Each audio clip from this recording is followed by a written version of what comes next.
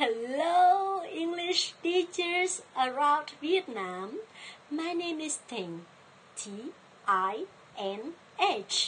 It means love in English.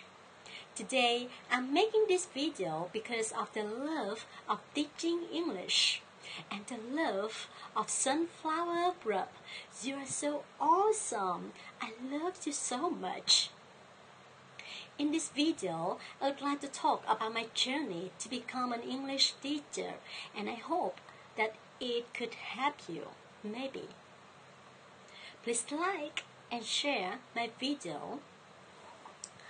Many people didn't think that I could become an English teacher, especially my English teachers in high school, because at that time my English was really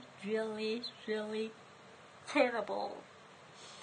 So I was pushed to learn English for some purposes. I joined an English communication course and joined an English speaking club. Then I found out, oh my God, English teacher, they were so wonderful. They did a lot for me.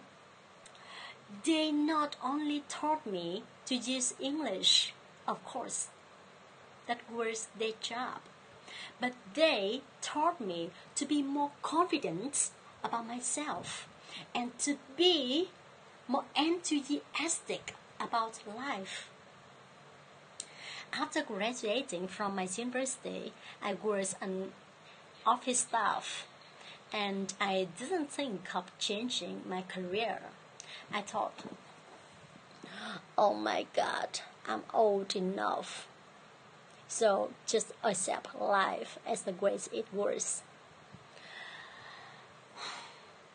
Then I read a quote, and it said like this: "You are never too old to set another goal." So I had a second thought. I took action. I moved to Ho Chi Minh City.